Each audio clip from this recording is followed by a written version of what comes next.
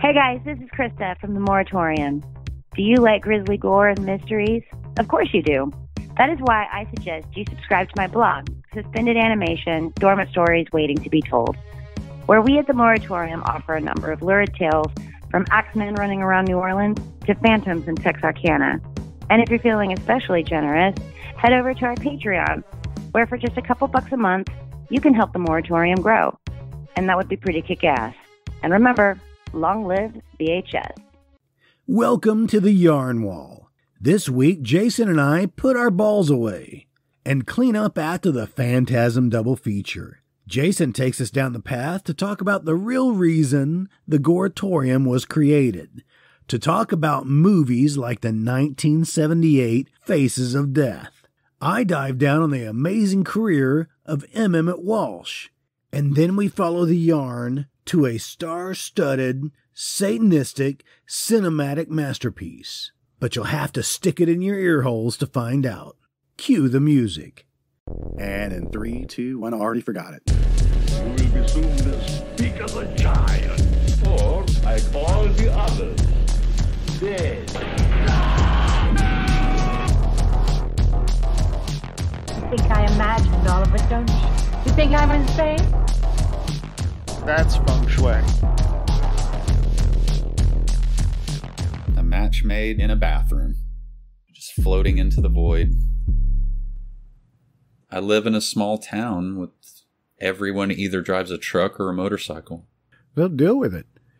In the end, deal with it, guys. I have chickens. I have insane neighbors. Yeah, we have chickens, rabbits. My neighbors don't know how to talk to each other. I've talked about this before. I've heard them before on the podcast and tried to drown them out because I guess I was using too good of microphones.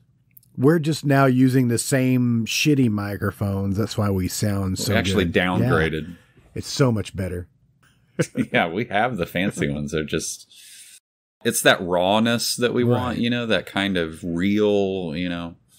I've got my daughter as a boom mic operator behind me, and how's she doing? She is shaking already. We're 3 minutes in. Yeah, that boom mic is heavy. Well, it's a workout, yeah. Yeah. This should be a grown man doing that. But, you know. Child labor. It's cheap. It's not like we're making a lot of money. Wherever you can cut corners, that would be fine. Now, speaking of my neighbors, though, I came home the other night, and I come up over the hill, and I see what looks like a little girl with long hair in the middle of the road. Okay. What looks like. Yes, what looks like, what appears to be. Oh, I don't know. I don't like where this is going. But I came up over the hill and I started slowing down immediately. And it wasn't until I got up on it. It's a traffic cone that he has set out there, and he put a wig on top of it. Oh my God. And he must have sensed my dilemma, the look on my face, or he may have read my lips. So I was saying, what the fuck? Right. As I was driving by. He decided to follow me to my house, you know, 2 doors down to explain. To explain. So you didn't immediately call the police. That's right. Which I was on the verge. Yeah, right? for sure. I mean, that's not, somehow that's weirder than seeing like a dead body or something. Right. It was bizarre. So he comes up to me and tells me that he has put this cone out in the road with this wig on it to slow down some of the crazy ass drivers on my street. I understand. So for once, I kind of agree with him. I'm like, yeah, that's, I guess that'll work. That would be so funny if, like, you know, you're like Donald Sutherland and Don't Look Now, and you're like kind of creeping up behind the cone, and then you just like suddenly grab the cone and turn it around, and it's Billy Barty in a wig or whatever that, I can't remember. Oh, right. Who played E.T. wearing that little blonde wig? That's what it was. Yeah, that's what it would have been like. Ugh. E.T. was not a fun creature to look at, I don't think. I was going to bring this up, though. I mean, you saw E.T. in the 80s. You probably saw it at the theater. Everybody saw it at the theater, wasn't it? I believe I did, yeah. Yeah, it was the law back then. You had to go see this movie at the theater. Yeah, like Frampton Comes Alive. They just hand them out. Just hand it out. Did you cry when E.T. died? Now, I don't know if that is I remember... Okay, I'll take that as a yes. I mean, I just don't know if it's a false memory because everyone says that. You know what I mean?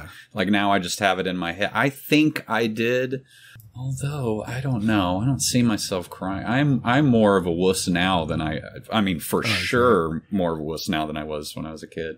Mm-hmm. Which I'll be speaking about that later. Okay, I was waiting for you to speak about it now. No, well, so, we'll do our thing. Yeah, we'll just say the Gilmore Girls. Damn. Oh my gosh. Yeah.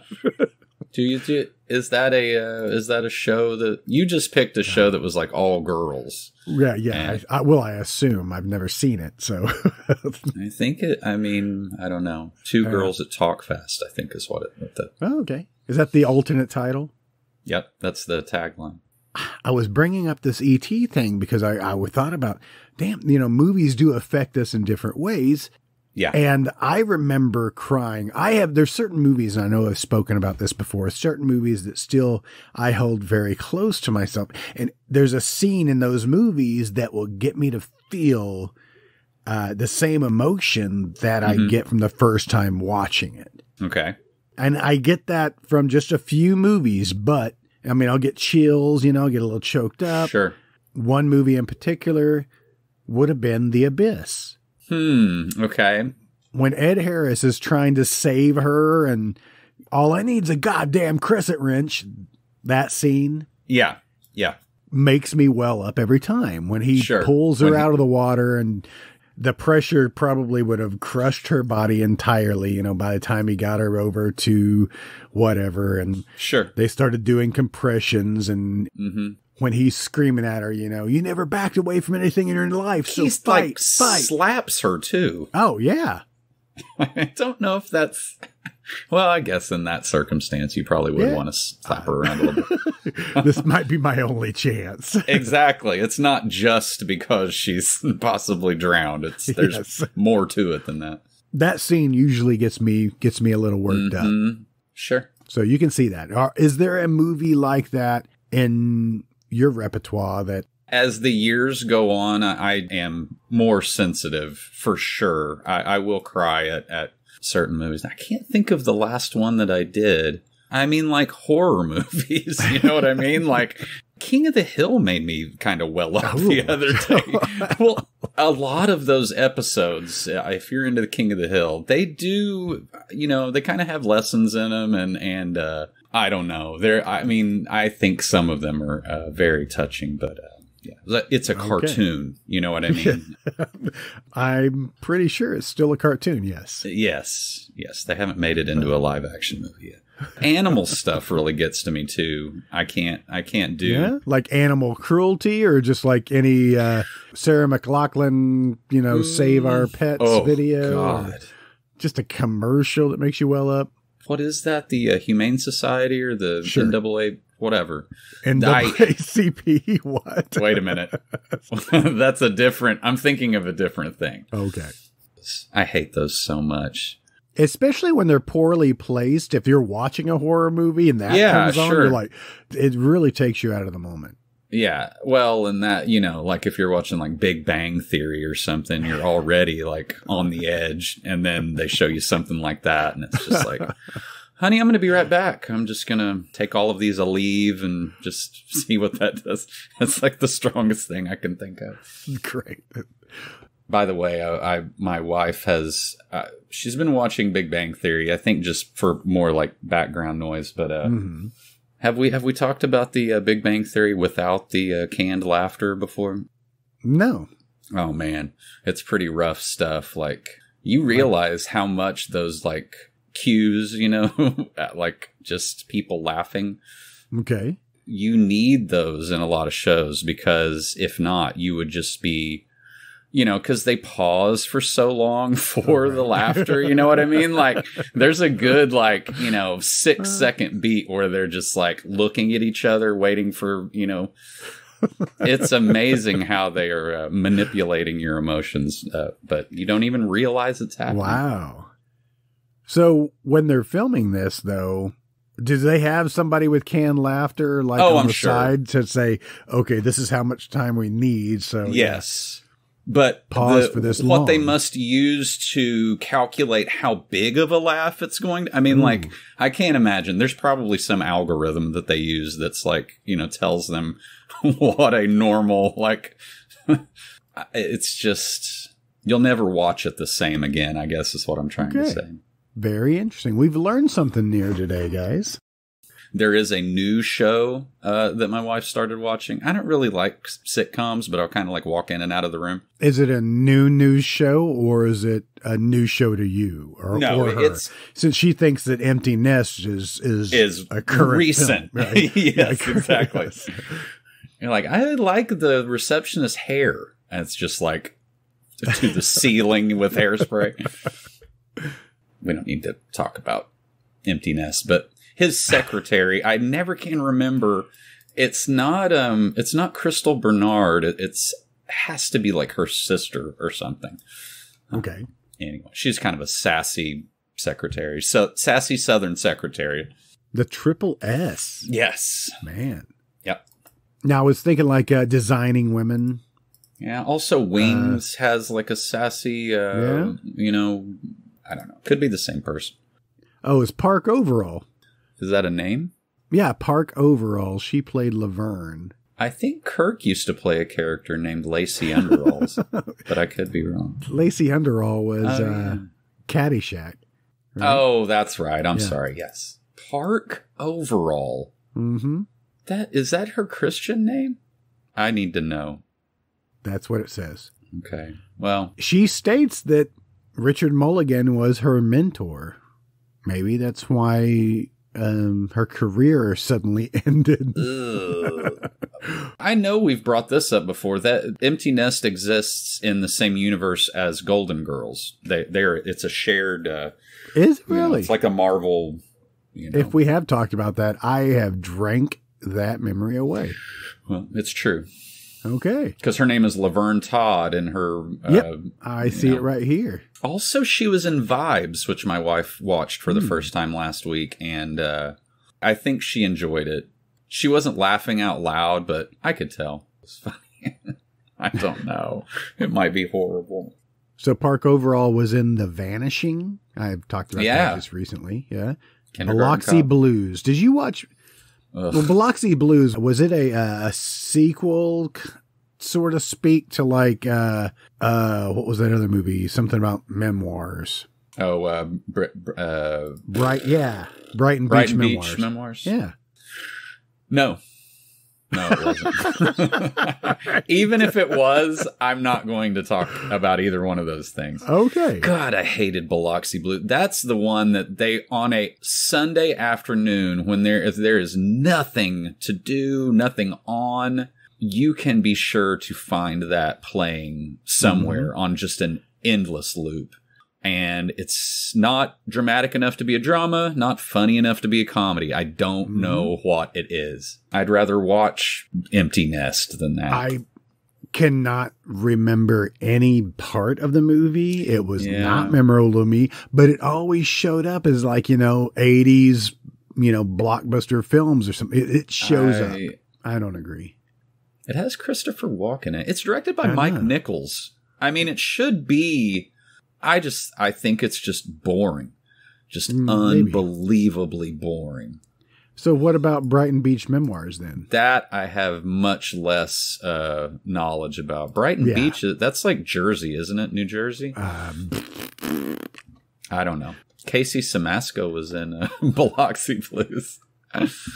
Maybe that's what I was thinking. They're both written by Neil Simon. I think that's what it is. Sometimes I'll think that Jonathan Silverman was in Biloxi Blues and vice versa. Okay. I was just looking at the trivia. It said that he's got a bit part in it. Oh my God! So we need to crack this Biloxi verse. Do they exist in the same universe? Do you think? I don't know. It does say David Schwimmer's movie debut, uncredited. If you had told me this morning that I was going to be having this conversation with you, I would be like, shut the fuck up. No, I'm not. But here we are. I'm sorry, guys. This is how this episode's going to be. I might as well start it off on a weird foot. If you had told me this morning that I would be staring at Five-ish Finkel's face at 3:30 in the afternoon, I wouldn't have believed you. Who? Five-ish Finkel. He's Mr. Greenblatt in Brighton Beach Memoirs. Great. Oh, how can you delete a movie from IMDb? Or from my memory. Because you could block it like you can on like Facebook or something. No, I was getting that mixed up also with the movie called Mischief. Now that is something completely different. And I think it's what it was. All these movies were kind of based around the 50s and 60s, right? Yeah, when it's really like, 80s, mid-80s. Right. That Mischief had, why can I not think of her? It was Kelly Preston? Yeah, Kelly Preston. Yeah. I'm sorry, guys. Let's start the podcast. Oh, yeah. And say, welcome to the Yarn Wall. Hi. That's why you tune in, because it's just two guys talking about shows that were canceled 30 years ago. And that have nothing to do with what we want to talk about this episode. Nope. Well, yep. Maybe. That's why it's a Yarn Wall. Yeah. Is that we go all over the place, and we may hit on things that we didn't even think we'd be talking about. Doing a deep dive on Herb Tarlick. Well, my name is Tim Kornman. And with me, as always, is Jason Walker. Your name sounds... Is that a stage name? Or is that a... Tim Kornman? Uh-huh. Yeah, I wish it was a stage name. It sounds fake to me. Well, thanks. We've known each other for 23 years. I know. You bring this up to me now? I just, you need to do that 23andMe thing and really get to the bottom of it. Yes. Am I real? Yes. Are you just in a simulation? I have to admit, I know we had sort of a viewing assignment, like loosely, kind of, that I did not complete because we were watching Westworld. So, which is disappointing because I really do want to talk about fried berries. Hey, go ahead. You're not spoiling anything for me. I just is there something to talk about? I mean, I know is it just a bunch of scenes just kind of strung together with like crazy shit, or is there more of a story? Yeah, that's about it. Yeah. There's not a lot of story. Okay. So many weird scenes, and halfway into it, you're still saying, what the fuck am I watching? Uh-huh. But it is totally enjoyable. Yeah. I will say the music is well done in the movie. Not all just insane techno music. Yeah, it is. But it fits. Right. The guy who plays Barry, who is Gary Green. It could very well have just been Fried Gary. Yeah. He is insanely bizarre looking. His mannerisms are that of... complete lunatic. Which actually fits since it is like a drug movie. Right, sure. Like Trainspotting was more like this. I would have enjoyed Trainspotting. Right. I don't know if I ever told you how much I did not like Trainspotting. I saw it a couple of times back in the day, and literally the only scene that I can remember is the worst bathroom in Scotland or whatever. Or the baby on the ceiling. Oh, yeah, I guess, yeah. But Fried Berry, I think this movie deserves to be talked about. It really does, because it's bizarre. It's out there. There's a few scenes where you're like, holy shit, what does it become now? And then it just kind of veers off into another direction. Right. The colors are well played. This guy, Gary Green, all I got to say is he does a great job for being extraordinarily weird. Right. I didn't think he was actually going to have any real lines in the movie. Uh-huh. And he doesn't have a lot of dialogue. Mm-hmm. Most of the movie is played off of his eyes and mouth movements. Right. There's a lot of camera angles that are from the front, so our subjects are coming towards the camera. Uh-huh. and maybe even passing shit in the background that you'll see that's just strikingly odd things. Right.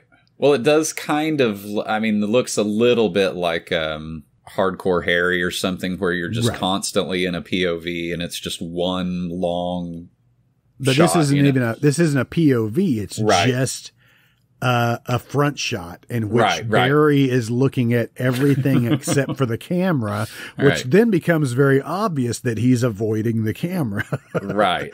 So his weird face is what you see through the majority of the movie. Yes. Gotcha. I don't want to spoil anything. I'm not going to spoil anything. Guys, go out and see this movie. Jason, watch this movie. Okay, so I will. Please continue this conversation later. Yes. And we can actually converge on some collective thought. I promise. All right. I swear.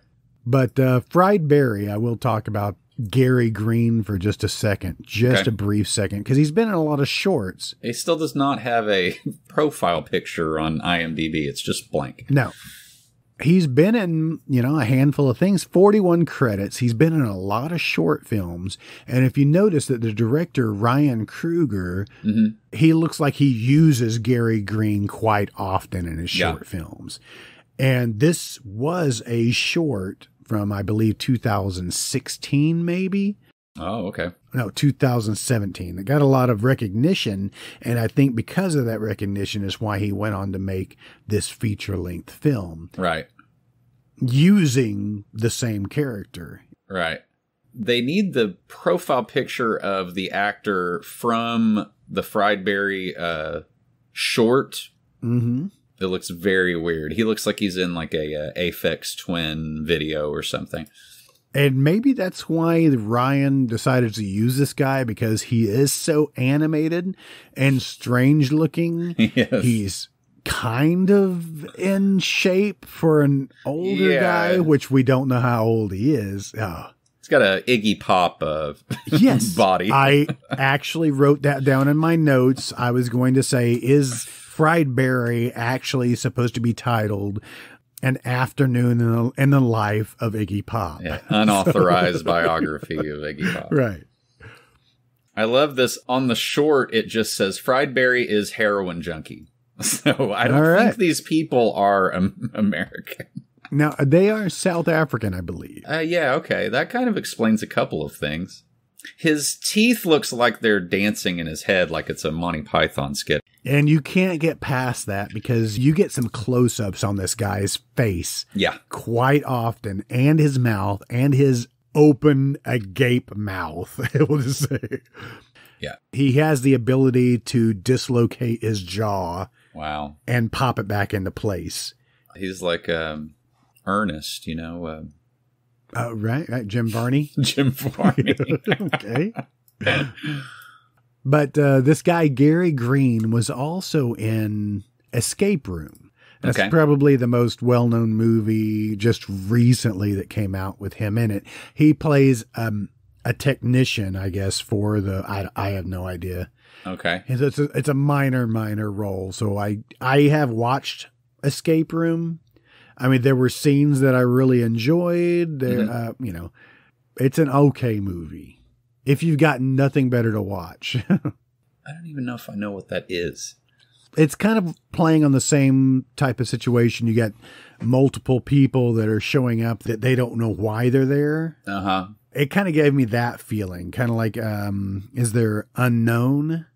Was that what it was? Where the guys just wake up in the middle of the room and they're, oh, how the fuck did we get here? It's kind of like a Saw feel to it. Right. This seems more sophisticated than Saw, but maybe not.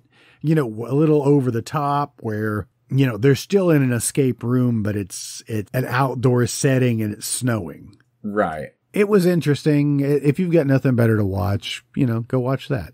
Okay. It'll entertain. That's a hell of a plug. Yeah. Why are we talking about that? I don't know. Because Gary Green was in it. Right. Anyway. That's enough. That's enough of that. I don't want to spoil any more of Fried Barry. We'll get back to that when you have had a chance to watch it. Okay. I'm sad that you didn't watch it because there is so much to talk about. It wasn't happening. I had too much to do. I'm sorry. And then when I finally sat down, I watched literally like the first 5 minutes and just completely passed out on the couch. Oh, awesome. But man, let me tell you something. I'm looking at the cast for the new WKRP in Cincinnati, and it is full of, I mean, like, Michael DeBar is in this. Do you know who Michael DeBar is? Is he part of Belle Biv DeVoe?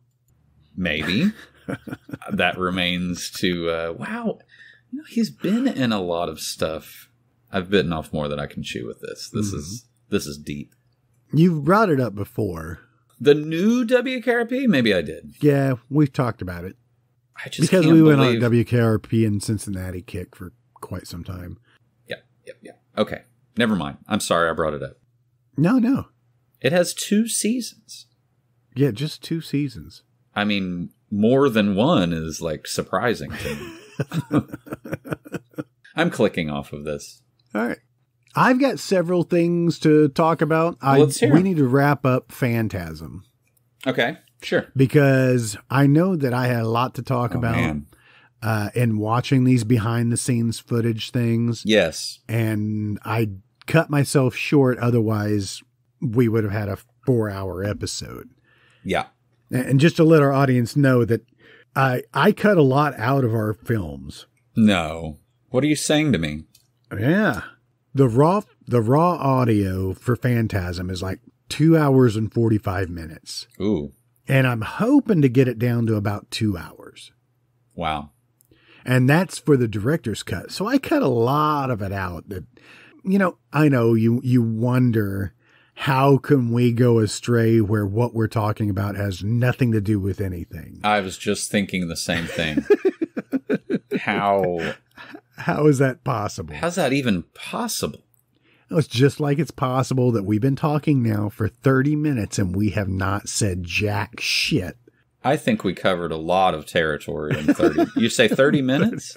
30 minutes. Seemed like much longer than that. Okay. I mean, we're doing the Lord's work. Can you really put a time limit on that? We wouldn't have to do his work if he would get off his lazy ass. Yeah, that's for sure. You're not on break. Step it up, God. Got time to lean, you got time to clean, or whatever. I'm going to have to cut all of that out. Why? All right. You're not offended by... I can't talk about little people. No. We can blaspheme.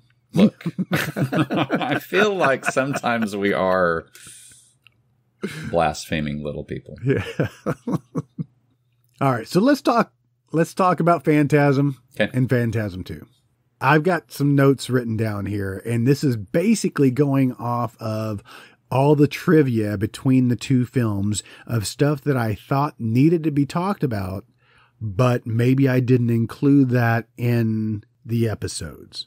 Yeah. Or maybe we skipped over it because there was so much information on these films that it was hard to decipher or filter through. Right. So. And from what all of the supplemental stuff that I've been looking at, especially like Joe Bob Last Drive-In, you know, because Reggie's on, you know, they did all of them for Christmas, and Reggie's on a couple of them. And it really seems like he knows exactly what the Phantasm universe is, what's going on, you know? Okay. I don't think he is ever credited as a writer or a, you know, producer. I don't think so. He sure is. He's billed as a co-producer on a Ravager. Okay. And Ravager was the last one, right? Yes. I really liked the Masters of Horror incident on and off a mountain road. Do you remember that one? Uh-huh. And Reggie's in that as, I can't see what his character's name is. But man, I must have like really kind of glossed over that because I don't remember him. He's easy to spot. Oh, he looks exactly the same now as he did. Isn't that kind of odd where like he is bald, but he has like his side hair, you know, kind of like a... That's what they call it, side hair. Yeah. Side hair. But not a hair less or more than when we saw him in the 70s in Phantasm. You got a good point. He's just unable to grow it there. Yeah. Yeah. Like he put like weed killer on his head or something. It just won't grow there anymore. And maybe we didn't necessarily see it so much in the first movie, but the second movie, when that girl is making out with his scalp.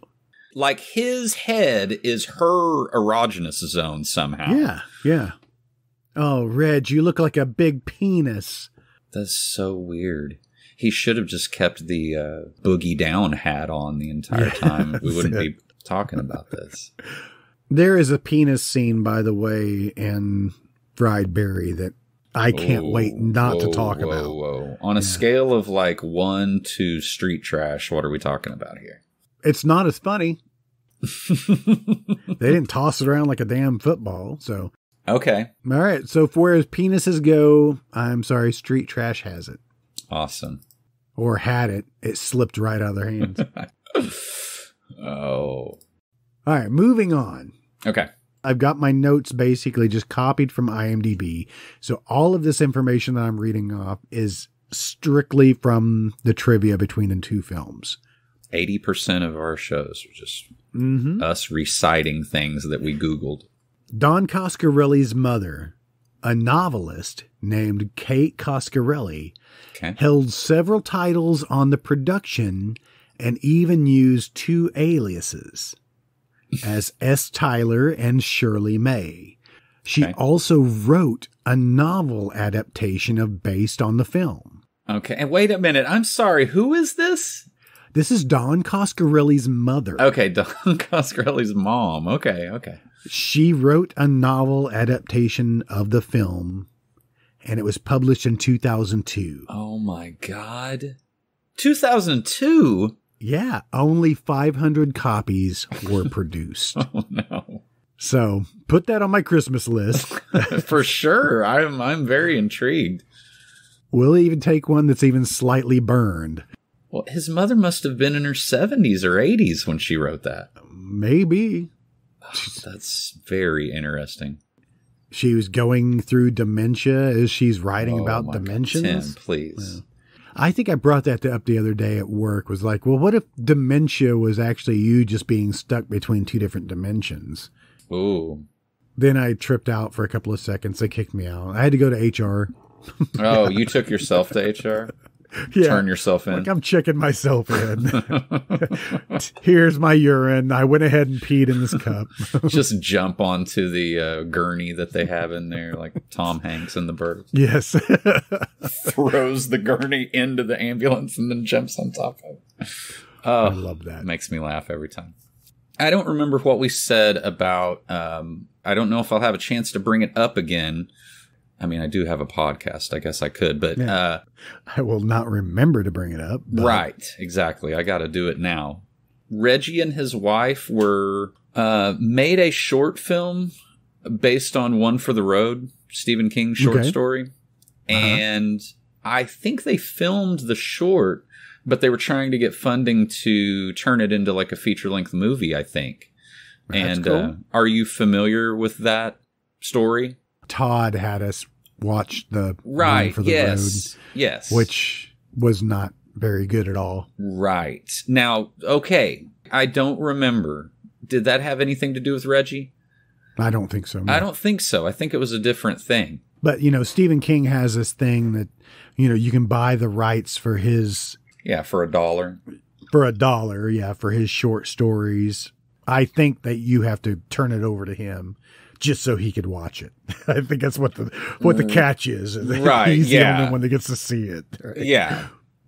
All right, so the idea to create the film came out when Reggie Bannister approached Don Coscarelli with the idea to adapt Ray Bradbury's novel, Something Wicked This Way Comes. Okay. Which was to star A. Michael Baldwin and Don McCann from Kinney and Company. Okay. However, the two learned that very week that Bradbury had sold the novel rights to Disney. This is happening back in the day before they made the Disney movie, or? Yes. Oh, okay. Okay, yes. That makes more sense. Reggie went to Don Coscarelli saying, hey, we should do this story. And then they found out that Disney bought it. Oh, like, just a little too late. Yeah. God, I can't imagine what that fucking movie would be like. I mean, the one who directed that original one that scared the shit out of us. You should have that in your mind. Oh, man, I don't even know. A quick Google search. Damn it, my fingers can't move fast enough. Not enough light in room to see keyboard. My keyboard's lit, and it's not helping. Edit all this out. Somehow I got onto the George Harrison wiki. It was directed by Jack Clayton. Oh, okay. And who is Jack Clayton? Yeah. We may never know. Such great movies like The Lonely Passion of Judith Hearn. 1974, The Great Gatsby. Oh, okay.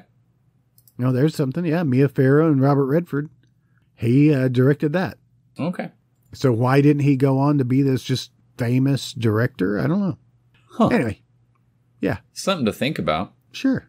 Actually, just cut all this out because it hit a brick wall. It went nowhere. Well, that movie really did freak me out. Something Wicked This Way Comes? Oh, yeah. Oh, yeah. There's so much shit like that from back in the day where it's like, I can't believe they let us watch this. I mean, that's what I was going to talk about a little later on is I can't believe we're watching this type thing. Is that a new podcast we got to start? I can't believe we're watching this. Yeah. Yeah. That's even better than Moratorium. Look, we're going to have to talk off mic about this. Think anybody will notice when I change the title of the podcast? If anyone notices, then we'll give that person all of our promotional stuff. Yes. I do not remember Pam Grier being in Something Wicked This Way Comes. This is more than I can get into right now. Yeah.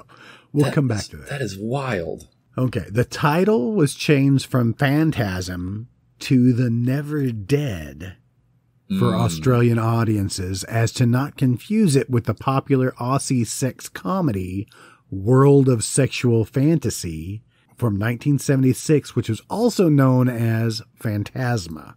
I think we could have figured it out. I mean, I'm so glad that, Phantasm is the only thing that this movie could be called. Although The Never Dead, I do like that title. Yeah, that's okay. But I also like the title of The World of Sexual Fantasy. Yes, just you know what you're getting. So the line, "The funeral is about to begin, sir," was also used as an introduction to the song Maggot Sermon by the band Splatterhouse from their split with Gruesome Stuff Relish. Oh, I remember that. You remember Gruesome Stuff Relish? No, I was lying. I just wanted you to think I was cool. There are a couple of different instances throughout these films that there were some heavy metal bands that were stealing lines from this movie. Mm-hmm.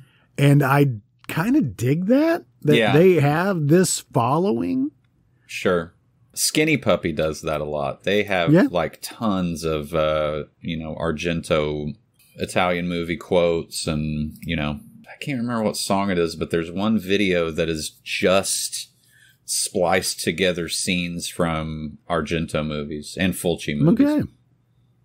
I would watch that right now. Oh, it's awesome. I'll look that up. So here's another one. It says, about 5 minutes into the film, the line of dialogue, "The funeral is about to begin, sir," was also used by black metal band Marduk.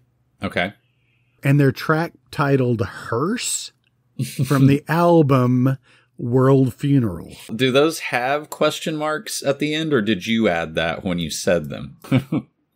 Also by the death metal band Ravenous and the track of their first album, Assembled in Blasphemy. Death metal band Mortician also used it as an intro to their song Mortician on their album Hacked Up for Barbecue. Oh my God, you're making me hungry. So things to take from this. I don't know any of the bands that you just said. Same here.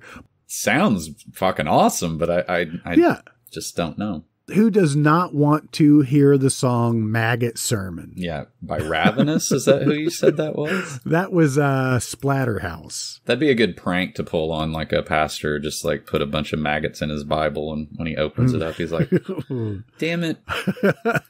I'm not mad at you. You're just going to hell. The album World Funeral sounds awesome. Yeah. From 2003. Assembled in Blasphemy was 2000. So, anyway. It's like a Kia. Great. It's assembled with blasphemy. Assembled with blasphemy. You're just screaming God damn it the entire time. That's it. Also, there is a death metal band called Embalmer. I just looked it up. All right. Embalmer. They only do love stories, right? I like it when there's all these guys with just like big long beards and sleeveless shirts, but they're in like a beautiful park.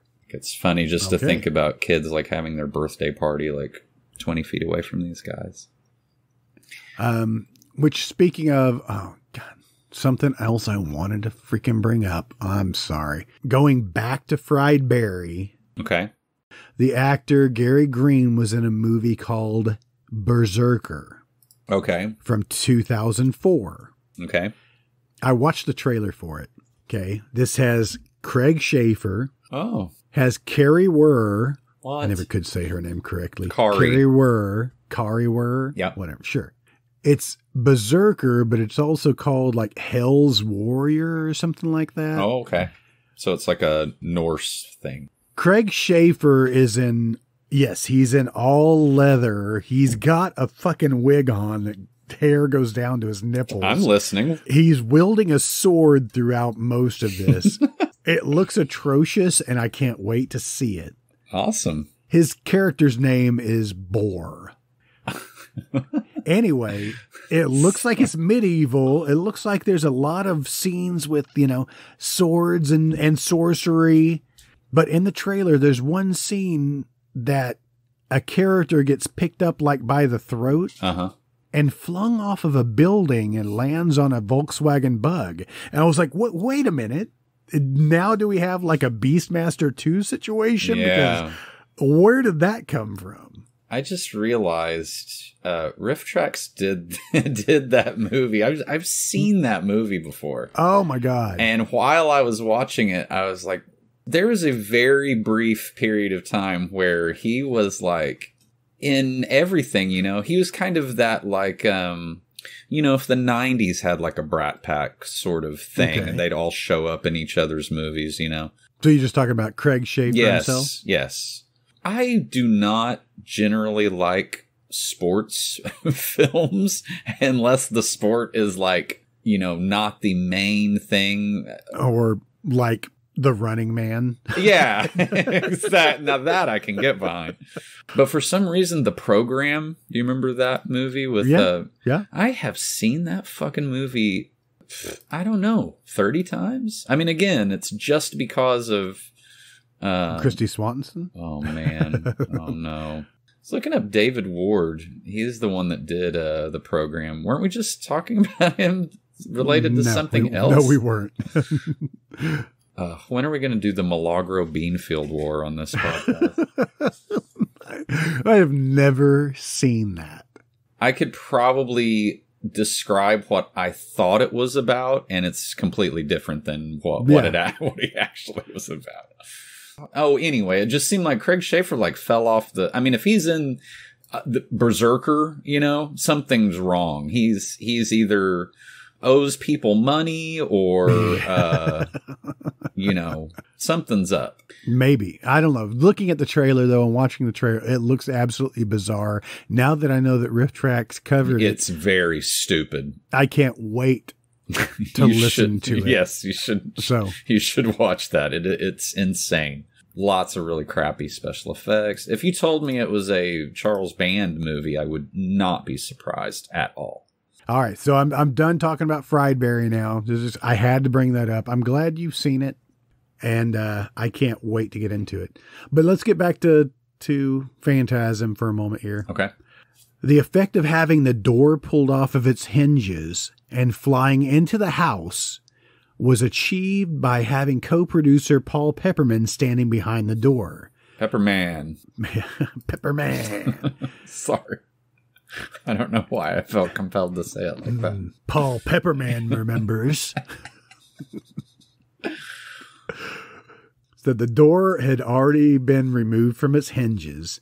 Then he ran at full force into the house, holding the door in front of him the whole time, making it appear as if the door had magically flown off. If you look very carefully, you can see the door bouncing along instead of flying smoothly. What scene are you talking about? Is it in the first one? Yes, and this is all from Phantasm 1. I'll let you know when I'm going into Phantasm 2. Okay. And this was actually in some of the behind-the-scenes footage. And like I said, I will be posting this on I'll probably put it on our YouTube group, and I'll save it as like a playlist because there's so many behind-the-scenes things. Awesome. I'll probably add a link onto our website as well, because why not? After watching all that, would you just go nuts if there was like a director's cut or something? Like, would you want? Because Phantasm is like pretty perfectly paced. Yes. You know? And Don actually talks about this in the trivia as well, that he said something about in different horror movies when he set out to make this, that he wanted some jump type of scare every 5 minutes. Right. Which keeps the pacing going at a great, I think he got tired of seeing trailers of movies that showed all the scares and you watched the movie and you got nothing. Right, yeah. Plus, like, especially a story like Phantasm where let's not let the audience think too hard about what they just saw. Let's move on to the next thing, because if you do, you're going to be like, wait a minute, what?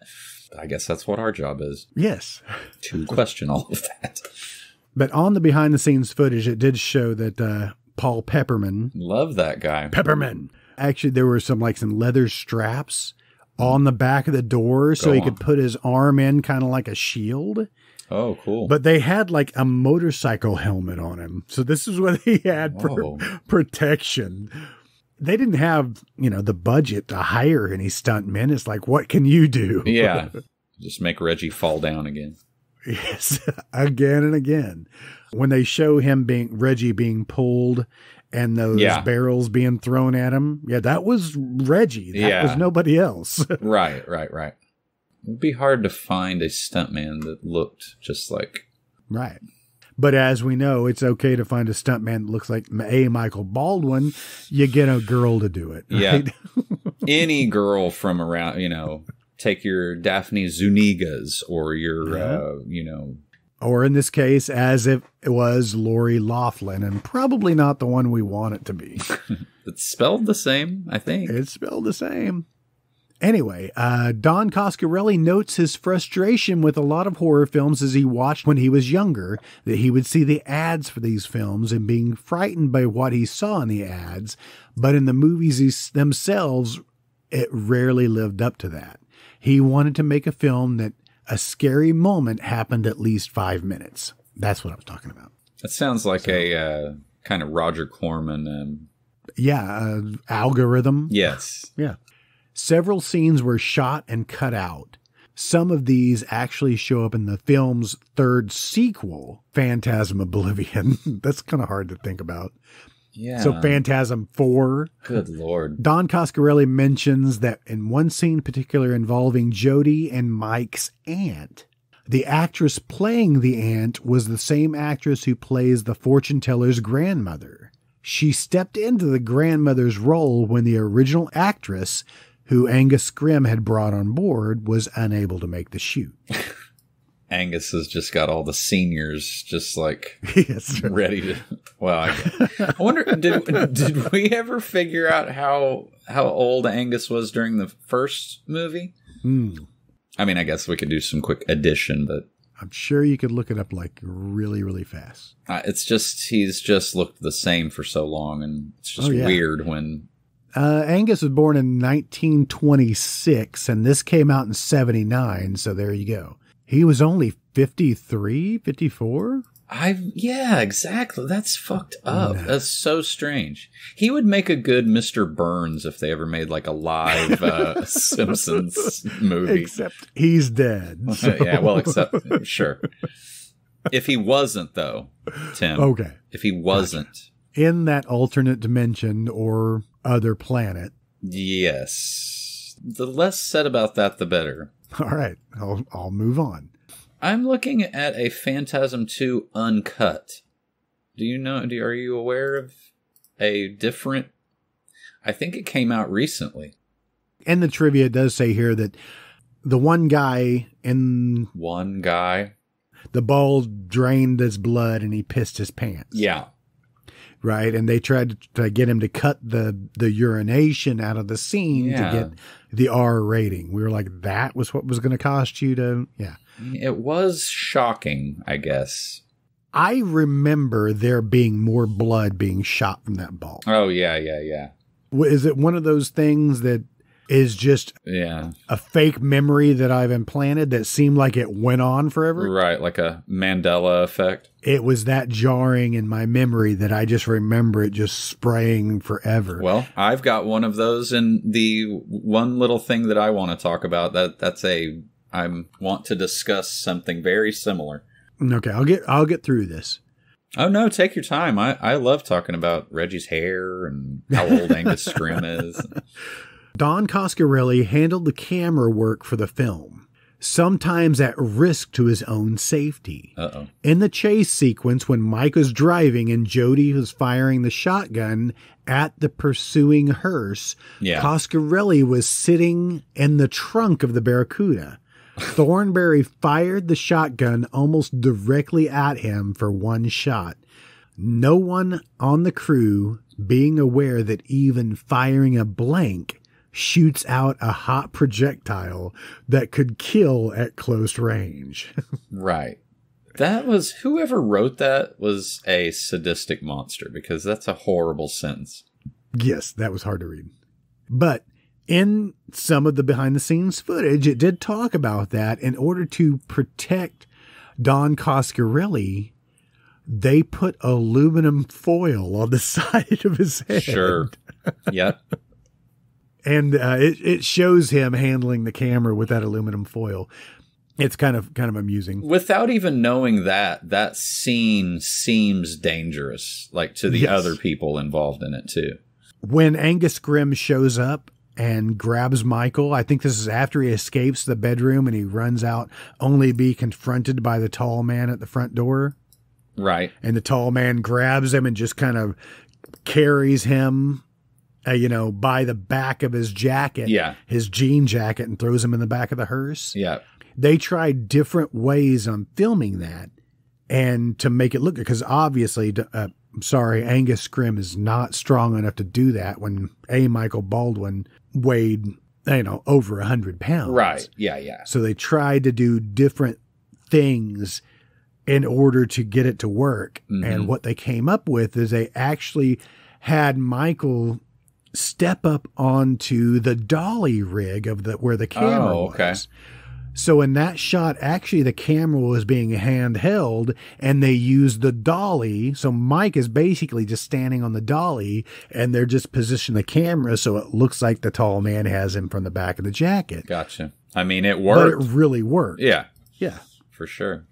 Framing those shots and all of that is his, that's why his movies look so good. I mean, he just has a very, composition and stuff like that. He's just the master of that stuff. After filming the scene where his character is killed by one of the silver spheres, Kenneth V. Jones was too tired to take off his makeup, so he drove home in it.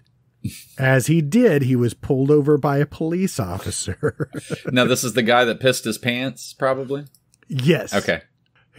So he was pulled over by a police officer who was naturally suspicious of him being covered in fake blood. Sure. And didn't immediately buy his story about being an actor. Oh, man. So good stuff. Yeah. Let's go on to talk about Phantasm 2 some now. Okay. Okay, and then we can get on with the rest of the show. Okay. Now, there's a bunch of stuff on Phantasm 2, but a lot of it is talking about the deleted scenes as well. Okay. So, Universal executives wanted to recast both A. Michael Baldwin and Reggie Bannister because they were unknown and had been out of the movie business since the release of the first movie. Right. Don Coscarelli resisted the efforts and was forced to audition A. Michael Baldwin and Reggie Bannister. In the end, his efforts won, only that he was able to keep one of them and replace the other. Don Coscarelli chose to keep Reggie Bannister, and they recast James LeGros in Baldwin's place. I think that was a very wise decision. Well, I've heard so many different stories from this, from watching the behind-the-scenes stuff. Mm-hmm. I thought this before, that they wanted to get a bigger named actor. Yeah. And James LeGros being on the low end of a new sprouting career that they wanted to cash in on. But I think I read something that A. Michael Baldwin, he understands that they wanted to recast him, mm-hmm. but now he's also resentful, so he doesn't even talk about Phantasm 2. Oh, yeah. Some feelings were hurt during all of that. I think so. That sucks. Reggie Bannister had to quit acting in the 9 years between Phantasm and Phantasm 2. Yeah, 9 and worked years. for a time at the funeral home and assisted in embalming bodies. And we talked about this briefly because that's what was stated in the behind the scenes footage. And we talked about the heavy metal band Embalmer earlier. So. Yes. Remember? If you're keeping score. Yes. The project of a sequel to Phantasm in 1979 was greenlit and financed by Universal Pictures, mainly because one of the main executives at the studio was a big fan of horror movies, as well as being Don Coscarelli's former attorney. So that helps. How do you go from being an attorney to being an executive at Universal Pictures? That's freaking awesome. I don't know. I mean, yeah, that makes sense, I guess. At about 55 minutes, the scene in which Father Myers has one of his ears cut off by the spear was shot by having the actor lying on a table with the camera lying on its side, given the appearance of standing upright. The sequence ended up having to be filmed twice because the key scene of the spear passing by his head and the ear being cut off occurred in a split second between frames of the first take. Yeah, we already talked enough about that, but that's just pretty badass. Yeah. I think they'd used this same technique in several of their scenes. Right. Well, it only takes 3 pounds of pressure to pull off a human ear, so... Really? I don't know. I've just always heard That's what I've heard. I really don't know if that is... that might be just a urban legend. I'm not sure. Somebody needs to look that up. It may have been just what your mom told you when she was grabbing your ear. 3 pounds of pressure, I could have this fucking ear. Yeah. If I wanted this ear, I'm just warning you. Parents around the world are just like, remember when your grandfather took your nose? Exactly. Huh? Exactly. When he was drunk. I'm looking at the time in between sequels, what's the longest time in between sequels? Fury Road, it was almost 30 years from Thunderdome. Man, wow. And then that one being like the best movie of all of them. Maybe Road Warrior, but really love Fury Road, so and I can't wait for Furiosa. Yep, that's a TV show, right? Or is it a movie? It was a feature film. Oh man, I got to look it up. Here, due to the passing of the original sphere designer Willard Green in 1977, the newer, deadlier spheres included the Ultimate Killing Machine Gold Sphere, which was nicknamed the Rambo Sphere, was created by Steve Patino and his then 15-year-old assistant, Steve Costraneo. I don't know who he is. All right. Sadly, Steve passed away in 94. Due to a ball incident on the set of it? Maybe. I'd like to think so. I looked up Steve Patino, and he had 33 credits in the special effects department, which included From Beyond, Predator, The Monster Squad, Hell Comes to Frogtown, Pumpkinhead, Deep Star 6, Netherworld, speaking of Charles Band, okay, Scanner Cop 2. Do those occur in the Transferverse? It's like Scanner Cops versus Doll Man or something. Ooh. And I would watch that. Dangerous Toys are involved. Or is that what it was? Dangerous Toys? I feel like that was a hair metal band from the 90s. It looks like there were 2 Scanner Cop films. Okay. I am blanking. Oh, Tim Thomerson is the one that played. Right. Isn't he Doll Man? Yes, he is. Okay, but he's the guy in Trancers too. All these are related Right. He's somehow. Jack Death in Trancers. Right. Yes. That is so funny. I have such fond memories of that movie, but I haven't watched it in a million years. I haven't watched it since I was like 15 or something. I almost did a deep dive on Tim Thomerson today. He's pretty awesome. Who do I have for a deep dive? We're going to jump around on a couple of people, I think. Oh, okay. So Helen Hunt was in Trancers. Must have been one of her first movies. She looks very young. Oh, wow. Anyway, Steve Patino. Stevie. We thank you for your Service. Yeah. It says here he did the makeup department in Critters. Oh, man. He worked on The Reanimator. Do you think he took a critter home with him? I would have. I have nothing else to say about that. Yes, I would have as well. I mean, come on. Man, Trancers looks awesome. I'm going to watch this sometime soon.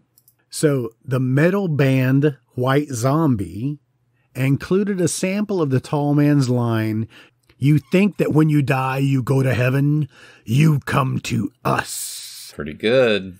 Thank you. It is on the song. I think it's supposed to be Disaster Blaster, but it says Diaster Blaster. I don't know what a diaster is. I don't know. Is that somebody that has 2 asses? I've got a diaster. I guess one's mean and one's nice. I don't know. Okay, so let's talk about this. A bootlegged work print features several additional scenes not included in the wide release of the film, minus the sound effects or background music. There are also additional shots of gore that were snipped in order to avoid an X rating. What? That's what we need to see. The scenes included are: after Mike blows up the house in the beginning, there is no funeral scene. After Reggie runs out, Mike runs out and Reggie says he knew it before it was going to happen. Mike tells Reggie that they will probably die trying to find the Tall Man. And Reggie replies, "Hey, we all got to go sometime." This is the bit of dialogue that I said that it was actually overlapped on part of the car scene. Okay. They just kind of reused the audio. But I did see the little scene. It's on some of the behind the scenes footage. I think they made the right choice there. Right.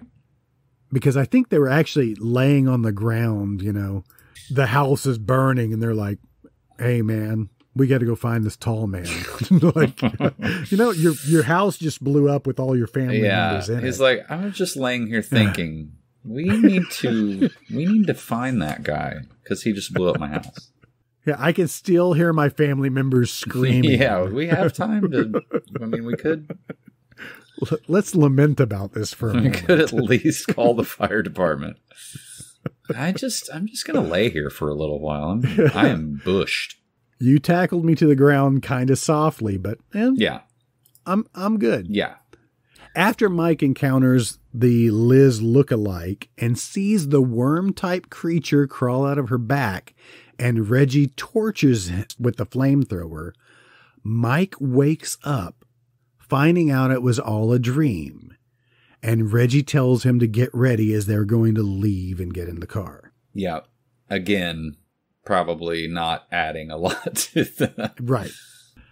There is a rumored scene that Mike has a dream that he makes love with Liz all over the world. Ugh. I don't need to see any of that. That was the scene that I was telling you about. It looked like they were free falling in space and time. Yeah. They're just embraced, but this is different background flying past them. Yeah. Like a Tom Petty video. Yeah. The spear attack on Father Myers is also much gorier. We see a bigger geyser of blood spurt out the back of the spear. Now we're getting to it. Mm-hmm. And we see a huge puddle of blood forming in front of him. So this is what I thought I saw, but possibly also exists. Huh. When Mike and Liz are sleeping in an abandoned manor, after Mike kisses Liz, they have a telepathic love scene. Oh my and God. after it finishes, Liz tells Mike that's about the safest sex we'll ever have. Ooh, I do not like that either. I do not like that at all. I love Phantasm 2. That was about the only thing that them smiling and reacting to how neat it is to be able to read each other's thoughts I did not like that. Not a fan. Not a fan of that. When the gold Ripper sphere drives itself into the caretaker's back and sends him flying across the casket room, there's a lot more blood squirting from his body. I wanted to see more of that. Oh, sure. They could have spent a lot more time throwing blood. Yeah. After the tall man's body is pumped full of acid, Mike and Reggie and Liz escape with alchemy in the hearse. We then see a new tall man come out of the space gate, and we see him throwing the dead tall man back into it. Yeah, I've seen that scene. It's just like a little doll body, or, he picks it up like it weighs like nothing. It says now it's in the beginning of Phantasm 3. Okay. So they just reused it. Right. Yeah, I think they made the right decision on all of that stuff. Interesting stuff. Lots and lots of shit on Phantasm and Phantasm 2. Guys, if you haven't seen either one of these films, we urge you, please, run out there and watch these. Even the later ones they're silly, but there's some good stuff. We've got to find this book. Oh, yeah. We need to read this book based on Phantasm. Yes, for sure. Written by Don Coscarelli's aged mother. Yeah. Mama Coscarelli. All right, you ready to go take a break before we get started with this show now? Let's take a break. Hey, freaksters and freakettes. It's Tim from the Moratorium. Do you like the sweet sounds of our witty banter in your ears every week? Well, head on over to our Patreon, and for only $3 a month, you can get even more. In the director's cuts of our movie episodes. On average, that's 20 minutes more of our wisecracking, jive-talking, and lip-flapping laughter straight to your ear holes. Go to themoratorium.com and click on our Patreon link, and you'll find 5 awesome tiers with tons of goodies. You can also find our Teespring link on the website for even more awesome merch. Thank you for your support. Now on with the show. I guess we can get on with the podcast since we were just talking about coffee for 10 minutes. Yeah. Welcome to Coffee Talk. Mm-hmm. But wasn't that a character with Mike Myers? Oh, yeah. I forget what her name is. Yeah, he was always so verklempt. Yeah, yes. Never knew if he was just making up words or if that actually means something. Might never know. You've used that before, so I assumed it was actual word. Nope, I just lifted it from Saturday Night Live. Gilda Radner, she did a character that was, she was, so many different characters. Rosanna Dana? Is that your Probably.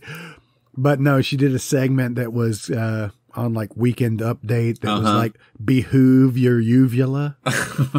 And that's fun I didn't know what a uvula was until then. Sounds dirty. It's not.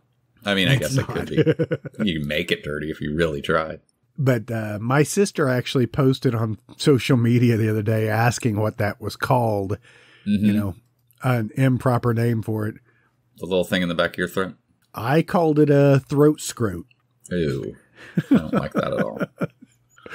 Don't like it one bit. What would you call it? Throat scrote.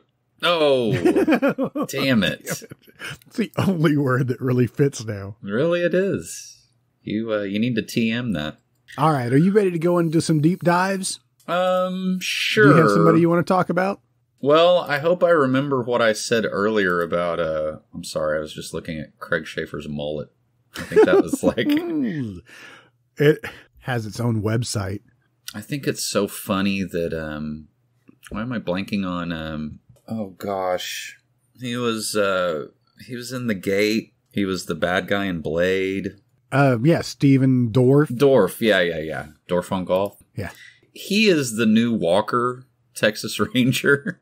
Oh, yeah. I think I watched the first episode and said, I'm good. Yeah. Well, I mean, his intimidation factor is cut because he's like 5'3". He's like shorter than Prince or something. I like him as an actor. I don't know. Yeah, he's all right. Blade, man, I loved that movie when it first came out. I think you and I go and see that together? That's hard to say. I don't remember. I don't remember Probably either, not. but just that last fight, the whole movie's so badass and all these cool weapons and shit. And they just gave him like red eyes and did a bunch of editing tricks. And it just was a big letdown. I think that's what I think about when I think of Blade. I'm like, that end fight could have been so much better. Yeah. It had the guy from Grounded for Life. I can't remember what his name is. Love that fucking... Oh, Donald Logue? Donald Logue. I like him. Grounded for Life is a fucking funny show. Oh, that's why True Detective, I think Steven Dorff was in the third season, I think it was. Oh, okay. Is that correct? I do not know. I only watched the first season. You can skip the second, go straight to the third. It's good. I probably won't get around to it. My window for watching that has passed, I think. Oh, okay. But, man, that first season was so good. Holy shit. Yeah. Anyway, so the only thing that I could... Yeah, exactly. I don't know. I don't even know where that came from. That's what these episodes are all about, right? It's just right. Just free association. It's called Take 3 Hours Out of Your Day. Yeah. Yeah. To let our audience know that we're actually recording on Saturday afternoon, which is a rarity. Yep. Although now it's going to be 2 weeks past. Happy Mother's Day to all you mothers out there. Happy day. We should have did Mother's Day. For Mother's Day? Yeah. Trauma movie. That movie's so crazy. We're cheap. I'll tell our audience right now. We are cheap. Yeah. If Troma wanted to sponsor us and every month we would watch one of their films, I'd be all for it. Getting paid to watch a Troma movie? Yeah. We'll take just about anything. Yep. We're like at the end of our career, like Craig Schaefer, I'll do anything at this point. Yeah, literally anything. You want me to dress up in a, I don't know. Yeah. I was going to say duck suit. Okay. I don't know why you think he's tall enough to play the new Howard the Duck? The Geico goose or whatever, or the Aflac goose. All right. So the only thing, I have one thing to talk about today. That's it. That was all the energy that I could muster up. I've had this in the back of my mind a little bit, but then I realized that it's a documentary, so there's really no good way for the game to work on it. Okay, it's just going to have to be covered in one of these. So I figured I'd go ahead and bring it up. But I'll just say I've been wanting to talk about Faces of Death because that really is. I mean, that's exactly what we're, talking about is those weird VHS rentals. And this one was the first one to show up that was actually banned in 46 countries. Yes. Is that right? Yes. Well, that's what it said on the cover. Right. Whether it actually was, I don't know. I don't think I realized that was 1978. Yeah, exactly. And it shows, In 1978, I don't think I realized there were 46 countries. Yeah, exactly. Or cared. I was 2. I mean, 7. That, But anyway, the guys that put those together were, I don't know if they were geniuses or not, but they really hit on something.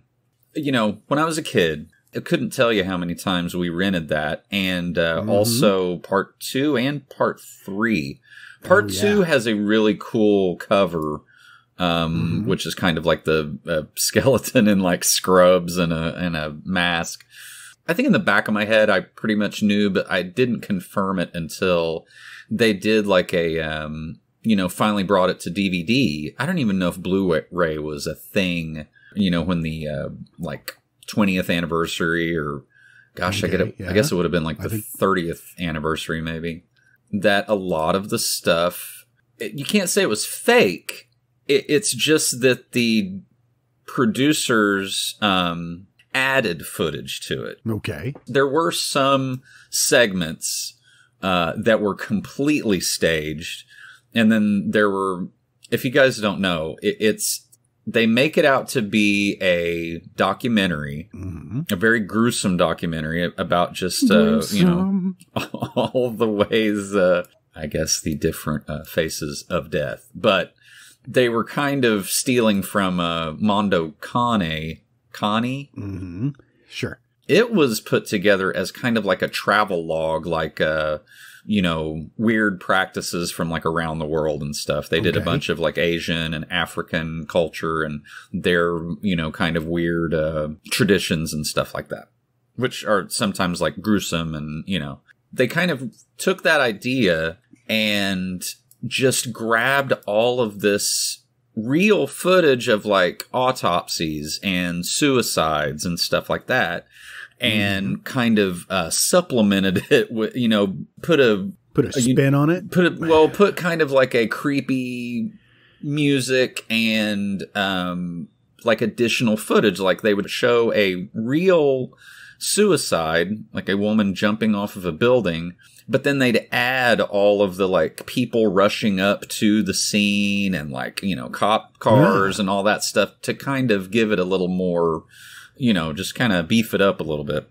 I don't think I've ever looked this up to even know that a lot of this was fake. Well, that's in the commentary when they re-released it on DVD. I think it has both of the producers of the first one, and they admitted to all of this stuff, which, and the most like iconic parts of the movie, the little segments that I love the most, which is ghoulish, but are completely fabricated. Like I loved all the fake stuff. Yes.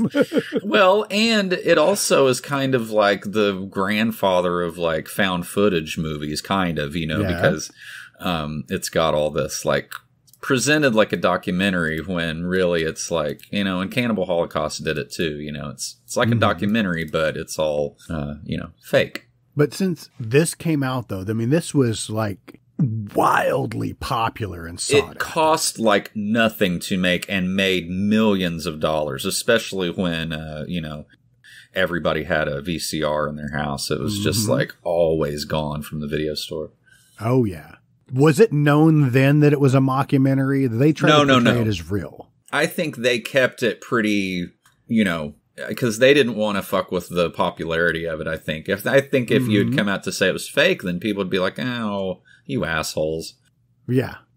But it's listed here in IMDb as a mockumentary. Right. And it says here in the trivia that it also contains many deaths that have been proven as staged. Yes. I think they kind of did the same thing with like Cannibal Holocaust. I think they got sued and had to actually prove that some of these people weren't dead. But there's enough real things in it. Like it shows like open heart surgery. It shows autopsies. That's what the whole beginning of the movie is they've got kind of a, like a dollar store, in a world guy. We need to stop saying in a world guy. He has a name. I just can't remember it.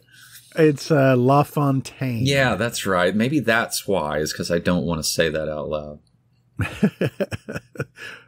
I don't remember his first name. Is like Don, maybe? Yeah, he looks like a Don. But anyway, so they've got, this like that type of voice telling you, telling you that it was real. The very opening of the movie is an autopsy, and it's pretty gruesome. I tried to watch the original one this morning, and I can't do the I just can't do the animal stuff, which is a lot of what Cannibal Holocaust and the turtle scene and all. We've talked about all that, but yeah, and all those movies that there was no regard. Yeah, nobody from PETA was, along with these people. But they were also filmed in, Africa and Singapore and places where shit like that was like, they do. I mean, I don't want to get this wrong, but they do eat like dog and cats. I mean, it's like not that out of the blue. But that was the thing, is that like I made it to, the monkey scene, which everybody, pretty much knows. Right. That it looks like they're tourists basically, and they're at a restaurant and they bring out a little I don't know what type of a rhesus monkey. It's the same monkey in Indiana Jones. I don't know what those are called. Sure. That sounds right. Spider monkey? I don't know. Mm-hmm. But one of those little cute guys. They're just filled with rabies. Looking back now, it's like, how did I believe that was real? But I mean, when I was a kid, you could not tell me different. Oh, man. I still have problems believing it was fake. I know. Yes. But going back now, so they bring this little monkey out. They put his head in a little, like, it's like a pillory, but it's sort of like where the umbrella would go if it was like an outdoor table or something. Right. And they kind of like, pinch the leaves of the table together. So there's just this little cute monkey head popping out of this, like, patio table, and he's spinning around. I don't think that was on purpose. I don't remember that, but he's like walking around in a circle, and it looks like, Linda Blair or something. Like his head is just spinning around. Then they give these two, obviously foreigners, they're white people. Yes. These little rubber mallets. They kind of play around and bonk the monkey on the head. There's a song about this, but no, that is... Yeah. It's like a whack-a-mole kind of Yeah, thing. Exactly like whack-a-mole. But... except there's one, and there's many people with mallets. You cannot miss. So, bonk him on the head, cut to them slicing his head open, and scooping his brain out, so they can eat it, Right. The scene that it cuts to, it literally looks like they had like a little monkey doll, and they put like a racquetball in its head and then just kind of cut through the racquetball and had a piece of bloody cauliflower, which oddly looks exactly like a brain. I watched that on YouTube. They were kind of going through the process of that scene, and it's disgusting. It is. Can you get away with some of that, knowing that your audience is going to be cringing and turning away? Right. Yes. Like, especially in the early 80s, I guess. They're not going to be like, But granted, like we said, this is 78, was it? Yeah. That was shocking. And I'm watching it in probably 85, 86 or something, I suppose. And it was so popular even then. Still popular. I mean, it was always checked out. Oh, yeah. And when you said that Faces of Death was always checked out. Yeah. All right. At my video store, I mean, we had a section for all of these movies. We had the Traces of Death, the Faces of Death, and we had all of these things were wildly popular. We could rent the fuck out of them. There were many imitators after that. There was an Asian one called, what was that one called? Shocking Asia. Yeah, Shocking Asia, which was just a bunch of like, motorcycle wrecks and, just closed circuit TV. Yeah. Which now, I mean, you can look at that all day long on the interwebs. That's right. You don't have to go to the dark web for that. No, I mean, no. What's it called? Prevalent. Live stream or live something? I've been on there once. It's kind of the new rotten.com a little bit, where it's like seeing all the contents of a human on the outside where it's not supposed to be.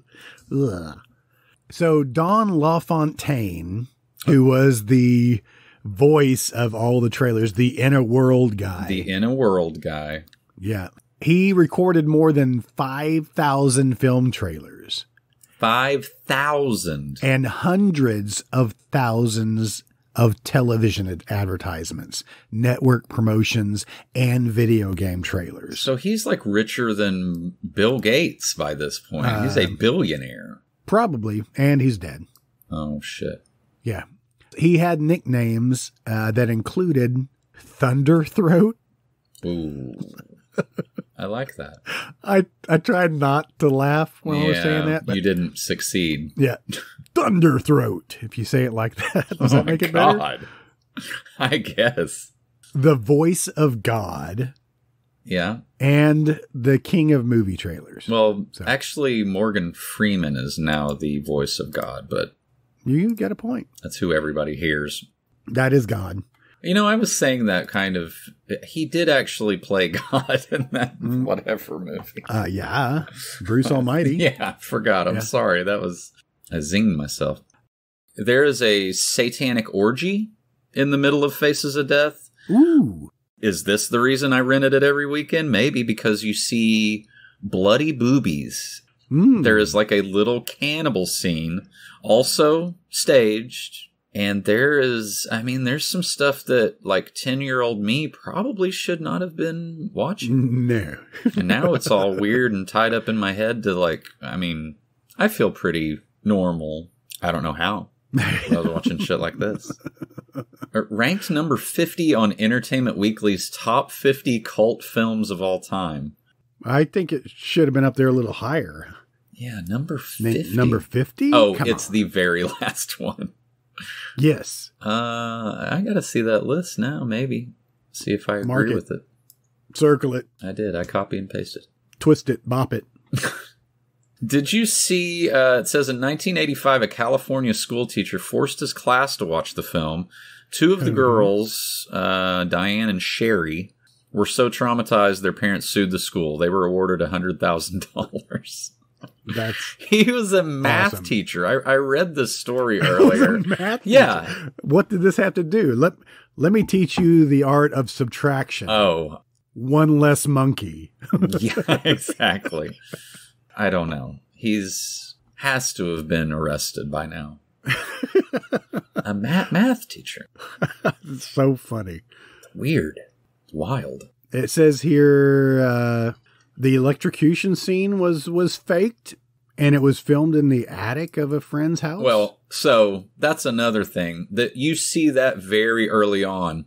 The guy's eyeballs are taped shut, and I think that is actually something that they used to do. Mm-hmm. But when you watch that scene, it's pretty fucking rad. He starts bleeding from his eyes underneath the bandages and kind of foams at the mouth. Yes. I mean, I think that tape is there so your eyeballs don't pop out. I don't know. Maybe. I just don't think you start leaking blood, but what do I know? But anyway, yeah, that was fake. I think the part that really hit me the hardest was finding out that the Florida sheriff that lassos the alligator, that all that was fake, because that was probably my favorite one, my favorite little clip. I don't even remember how would you lasso. I don't even know how they put that on film. I don't really understand how lassoing works anyway. Look, that's for another just time. Putting that out there. We're not going to solve that riddle. But anyway, he ends up in the water in the Everglades with an alligator, and then all you see is them rolling this body out that is just... It's a body with no arms and no legs, I remember.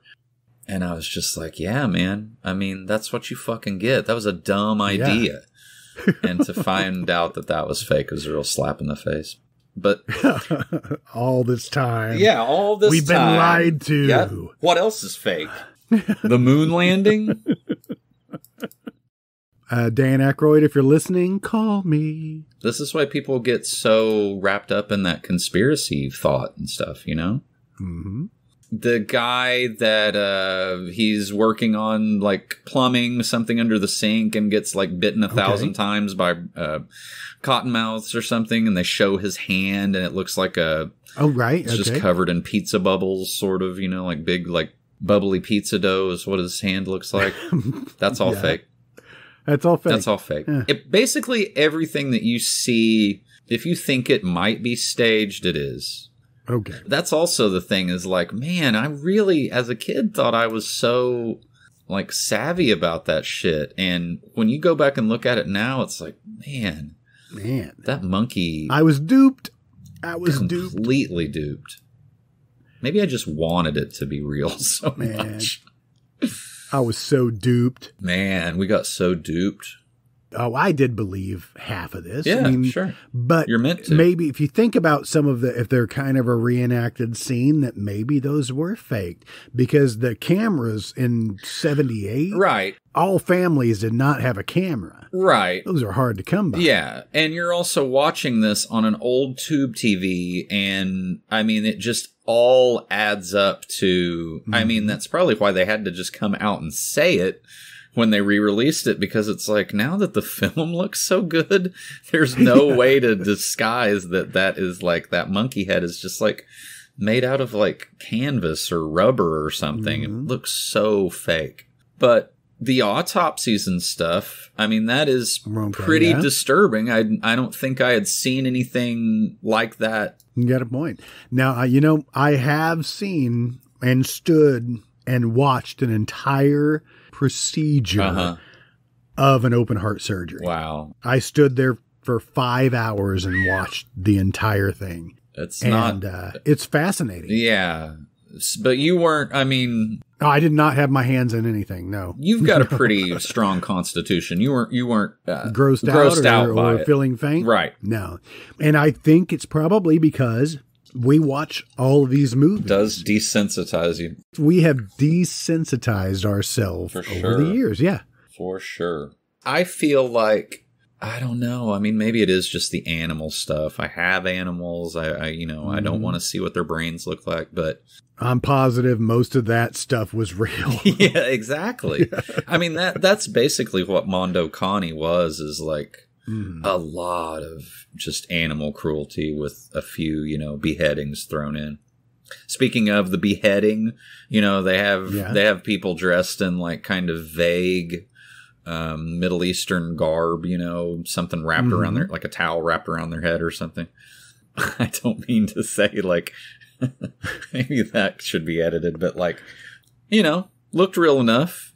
Yeah. I mean, I bought it. It's odd that there's just this little setting, you can't see anything to the left and right. There's something that looks like a tent behind them. I mean, it doesn't stand up to like scrutiny, but looked real enough. Thinking about this though, you wonder that in today's culture, with the fact that anything and everything can be filmed. Yeah. And faked. Yeah. It might even be a ripe time for more of these type movies to come out. Right. And people would believe that all of it's real because there's probably enough footage out there already. You could just piece it together yourself. Yeah. I want to know if they like re-released Mondo Connie. I need to look at that because that was a series of movies. That was like 4 or 5 of them. I mean, like I said earlier, that's probably why I like those found footage movies so much, because they just seem so much more real and like Blair Witch and stuff like that. That's just a extension of this kind of a fake documentary. Little side note, but we tried to make it through the McPherson tapes last night, which is, I might have brought it up talking about Blair Witch in the past on this show. Oh, we have a show? Yeah. I just didn't know it was a I had to really question myself if it was a show. It is a podcast. We're not showing anyone anything. Oh, I'm showing something right now. You want to guess what it is? Unless you put it on the Patreon, then that's between you and the viewer. That's right. Well, how do you spell the McPherson tapes? Or tell me who's in it so I can look it up. No one. Absolutely no one. Okay, I'll type in no one. I don't know if it was the first found footage movie. Where did you watch this? It's newly released on Shudder. Okay. But it's from the 80s. It's from the early 80s. And it is basically a UFO sighting caught on tape of like a little girl's birthday party that I think, her uncle is filming or something, And then the power goes out and they hear weird noises and the uncle just keeps on filming. Okay. And they they kind of hike into the woods and see and hear some weird stuff, but it's just really painfully 80s, you know, and the dialogue that they've because they're just kind of ad-libbing or, you know, improvising a little bit. They are doing a good job in that they're trying to sound kind of like douchebaggy guys from the 80s. They nailed that. They'd win a Golden Globe if that's, you know, it's pretty bad, you know, but it still gives me that same kind of thrill, I guess, you know, that just makes it seem a little more, you know, it's gritty and not filmed very well. And so, of course, it's real. I love that stuff. McPherson tapes. I'll have to look it up. Made in 89. God, I never would have thought that. Okay, McPherson tape. It just says, on a typical fall evening in 1983, a young man was videotaping his niece's 5th birthday party. As the night's strange occurrences took place, he kept his video camera running, recording the entire event. Of the birthday party? Okay. Yeah, that's not a... perv. Yeah. You can stop filming now. We're all in bed. All right. Well, I don't have a ton more to say about Faces of Death. If you want to slide right in. Yep. Ooh, we both said that at the same time. It's gross. I was making a few connections, and I tripped over one of our favorite character actors from back in the day. Back in the day, he's still going. He's still alive. He may not know it. Uh-oh. Talking about Emmet Walsh. Oh, love that guy. Love him. Love him. His, the M stands for Michael. Okay. In case you want to know. So Emmet Walsh.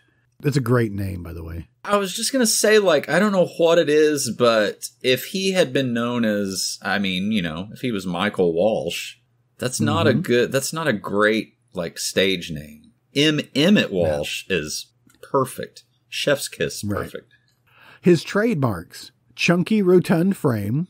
He's a doughy guy. Loud, loquacious characters. Often cast seemingly as bellicose but harmless loudmouths. Yeah, that's pretty. I'm like, wow, that's. I don't know about the harmless part though. Sometimes he can be kind of. I mean, he was trying to kill Steve Martin. I don't know. He hates these cans. Now, Blood Simple is what I think about when I think of Emmet Walsh. For sure, he's so good in that. I see. There's not a whole lot of trivia on him, and that's why it makes me wonder if we haven't really gone into detail. His career is awesome. Yeah. I mean, tons. A few things out of his trivia. He was roommates in college with William Devane. Okay, great. Another guy we need to talk about. Oh my God, those two guys together? Forget about it. He's been deaf in his left ear since he was 3 years old. Did Mr. Gower punch him in his bad ear? Emmet Walsh, born in 1935, has 230 credits. Good Lord. To his books. That is a lot. In The Jerk, he was simply Madman. Yeah, his thing was he just picked names out of the phone book, and if I'm remembering that, I haven't seen The Jerk in a long time. Is that what he did? Yep, I think so. Is that how Steve Martin was finally somebody he was in the phone book and then gets and targeted immediately by Emmet Walsh? Yes, I think that's how it worked. Emmet Walsh started his career in 1968, but he was in 1969's Midnight Cowboy, uncredited. Uncredited. Never seen that movie, and I don't know if I want to see it. I think I tried watching it not too long ago, and I just, you know, for whatever reason, I couldn't make it through it. I don't know if it was the pacing of it or something, but... So, yeah, some of these older films that were, well, probably very popular back in the day, I can't get into. He was in 1969's Stiletto. Don't know that one. A rich jet-setting playboy has a secret life. He's a professional hitman for the mob. Wackiness ensues. When he decides it's time to retire, He finds his former employers don't like the idea of somebody who knows too much not being under their control anymore, and they decide to eliminate him. Makes sense to me. Tale as old as time. Alex Cord. Who is Alex Cord? We've talked about him. I gotta get... He was in Airwolf. Oh, he was in Chosen Survivors. That was that Bat movie. Oh, yes. Post-apocalyptic Bat movie, yeah. There's 3 guys with a mustache. This guy is one of them. Dee Wallace's husband. I wasn't even thinking about him. That's another good mustache. Yeah. I was thinking of, oh my God. Oh, my mind is a piece of shit. That's going on my ringtone. Sam Elliott. Jesus. Okay, so there's Sam Elliott, there's Alex Cord, and there's the guy that played the cop with the horse. Why my mind is just broken. The cop with a horse. Edit all of this out. Stiletto also has Britt Eklund. Yep. We've talked about her. British. She was a Bond girl, right? Yeah. And she was in The Wicker Man. That's what it was. King of the Wicker People. It also has Roy Scheider and Lincoln Kilpatrick. Emmet Walsh was also in Alice's Restaurant. 1969. I've maybe seen that once before. I've seen it one time. Emmet Walsh was in Escape from the Planet of the Apes. And he was not an ape. Wow. I mean, immediately I was like, oh, well, he was an ape, obviously. It says he was Aid.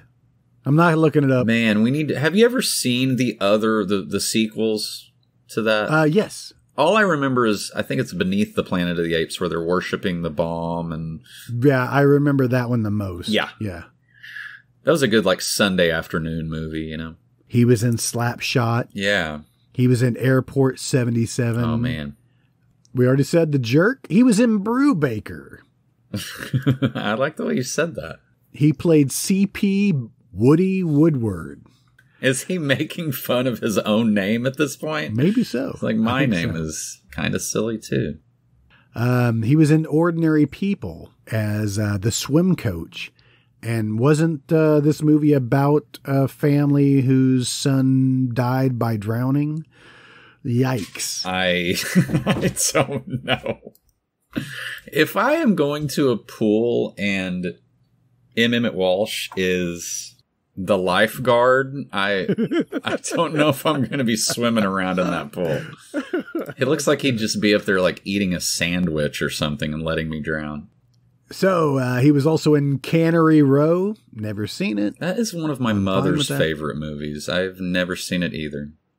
But he played Bryant in 1982 Blade Runner. Oh, man. He's basically the same character from Blood Simple, you know? Yeah. He's just like a rumpled, like, detective, right? Yeah. Rumpled. He was hot in the 80s. He was in Silkwood. Yeah. I'm glad that we didn't see him getting like a Silkwood shower, you know, just like scrubbing him with the giant brush. As he's telling them where to go to get the good spot. Come on. Yeah. Get in there. You got to get in there deep, kid. Oh, no. All right. 86 was like everything is coming up, Emmet Walsh. But I want to talk about Scandalous, 1984. This was Rob and Larry Cohen.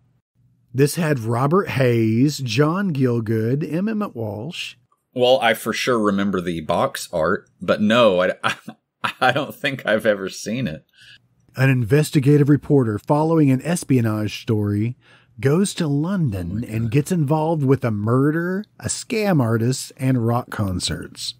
Okay. All right. I need you to go to picture number 10 immediately, as fast as your fingers will allow. Okay. Is this Robert Hayes looking like he just shit his pants? Keep Am I going. looking at the wrong pic. Oh, that's number 11. No, hey, that's John Gielgud in leather. It looks like he's in Cruisin' with Al Pacino. Yeah. He's got his ear pierced. It's just John Gielgud, though, still. Yes. He's got a button on his jacket there. Yeah. It really looks like Alice Cooper. Oh, man. Probably. Or Pat Benatar. Either one of those would be. Yeah, a good pick. Interesting. I've never seen Robert Hayes in a serious movie, although I guess this might not be that serious. It says comedy mystery. Oh, okay. Might have to see this. Oh. Picture number 2, you get to see John Gielgud with the leather pants on as well. Nah, I'm not going to. I've already. Not falling for that one? No. Okay. Anyway, Emmet Walsh, you were saying back in 86 then. Yeah, 86 is like primo Walsh. Mm-hmm. Or Emmet. The Best of Times, Wildcats, Critters. Man. I mean. Back to School. Remember? Oh, he was the coach in Back to School. Yes. Yeah. You got to do the triple Lindy. Oh my God. I just think about those slow motion scenes of Rodney Dangerfield just bouncing and like mugging for the camera. I loved it. I have seen that movie too many times. Yep. He calls Robert Downey Jr. the poster child for abortion. Yeah, he does. He truly does. Does he say abortion or does he say birth control? Or maybe it's birth control. I feel like that would be. That's too much. Too far. Too much. So as you were talking about Raising Arizona, Harry and Henderson's. Oh, look, the Milagro Beanfield War. No, he's everywhere. His IMDb is making me feel like we've stumbled onto something here. Did you know that Robert Redford directed the Milagro Beanfield War? That sounds about right. Why is that rated R? I don't know. Anyway, it sounds utterly boring. No beans were harmed during the filming of this movie. That's it. Man, he's been so busy. Time to Kill. Sundown, The Vampire in Retreat. So I'm talking about vampires. I'm going to talk to another vampire here in a second. We can talk about more and more about his career, but I want to go back down here near the bottom, and we're going to talk about a movie in 1971 called They Might Be Giants. Yeah, I saw that. They Might Be Giants has George C. Scott, Jack Gilford, who plays Gog in Caveman. Okay, sure. Or no, he was Bernie. He was Bernie in Cocoon. Right. Which one was he? Caveman or Cocoon? Cocoon. He is Bernie in Cocoon. Yeah, Cocoon. I had it right the second time. Cocoon. Bernie Lefkowitz. He was the one that was scared to... Yes. And he should have been scared. Yeah. As Al Lewis, who played Grandpa in The Munsters, right? Yep. Rue McClanahan. Oh, classic Rue. Scroll down a little bit further. F. Murray Abraham. Boom. And now I declare myself the winner of the podcast. Yep, you did it. You got all the pieces. F. Murray Abraham, Emmet Walsh, and George C. Scott. That was like blackout bingo. That's it. In the same movie. So much face. Oh my God. Never seen it. If you stitched all of those faces together, it would wrap around the world twice. Yes. So, They Might Be Giants reads, in a Manhattan psychiatric hospital, a man convinced that he is Sherlock Holmes is treated by a female doctor who happens to be named Watson. Ooh. How many female doctor jokes do you think there were in that movie? Well, it is rated G, so probably not as many as we wanted. At least one person said, I have an appointment with your father. You know what that old thing, you know? Yep, that one. You couldn't possibly be somebody that can help me. Exactly, stupid woman. So, Emmet Walsh, I just wanted to talk about him briefly and say thank you for your entire film history. Man, I mean, it really does just like you could spend a while just looking at his credits. But it's time to start wrapping up this podcast. God, we're in the weeds. And these are the ones that are supposed to be short. Can't stop talking. Our opening was 30 minutes long. Yeah. And what did we say? Barely anything. I don't even remember. I think I've lost time. All right, so let's get this yarn taken care of. What do you say? Yep, let's do it right now. All right, right the fuck now. No fucking around.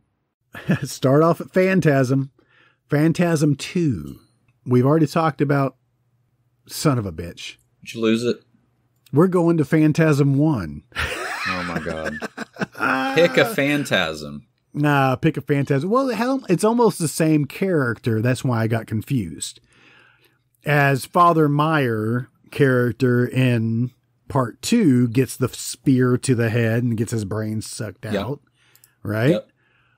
Kenneth V. Jones as the caretaker in Phantasm 1 gets the same thing happen. Sure. He is the pinnacle brain splatter. Yeah. His makeup was absolutely atrocious, by the way, because I thought he was an undead at one point. Yeah. He had to have stolen that wig from Angus Scrimm, put it on his head. He did have a weird, like, Amish look to him. Yeah. He's an Amish caretaker. He has very little to his filmography. Yeah. He has 3 credits. 3 credits. They are all Don Coscarelli's movies, I think. So we got Kenny and Company as Mr. Soupy. Okay. Phantasm as the caretaker. And in 1993, he was in a movie called Hidden Fears. Meg Foster. Meg Foster. We're going to pick her up. Okay. Okay. Put her back down. Put her back. She's heavy. No, pick her back up. She's light. Yeah. You got to love Meg because we did see her at Texas Frightmare. Yeah. She's great. She's great. We love her. We can go down her career and talk about her for hours. The biggest films we remember her as, They Live. Yeah, that's the big one.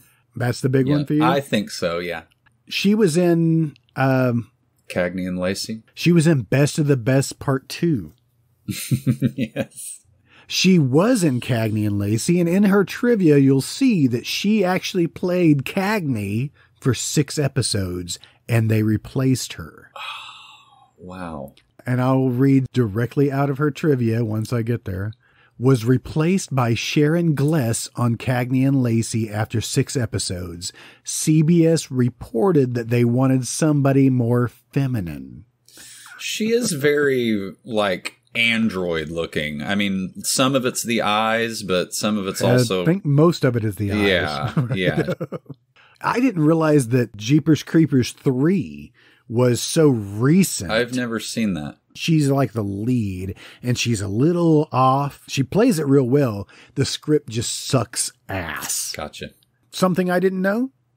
Married to Stephen McHattie from 1976 to question mark. I need to see their kids immediately to see what the hell they look like. What I'm imagining is not good. Lance Henriksen as a baby with crazy eyes. Beautiful. Wow, I didn't know that. She came around in the 80s and did a lot of different films that I remember her as, and mostly I remember her from Stepfather Part 2. Okay. She was the love interest. Gotcha. But in 1980, she was in Carney. Okay. All right. Yep. We've talked about Carney plenty of times. I almost decided we needed to watch this film, but I talked myself out of it. So you're welcome. Yeah. Gary Busey, Jodie Foster, Meg Foster, not related. Crazy. And Tim Thomerson shows up right there. Craig Wasson's down there. And Burt Remsen, who played Grandpa in our second movie that we did. Remsen. Why does that sound like a fake name? Every time I say it, you say the same exact thing. Oh, yeah. He played Grandpa in Terror Vision. Oh, right. Okay, I'm sorry. Although he's much beefier, he was actually looked a little like he was in shape in Terror Vision. God, that seems like a long time ago. It was a long time ago. Guys, don't go back and listen to that episode. We really sucked back then. We were drunk. We've come a long ways. I would say start with our most recent and then work your way back. Work your way back. When it starts getting bad, just turn us off. Yeah. Start over from the latest one and go back again. Yes. Just a little trivia. Burt Remsen was also in Sundown, A Vampire in Retreat with Emmet Walsh. Is that what we're doing next? No. Okay, good. But I was looking at Carney. I talked myself out of that. We're not going with Carney.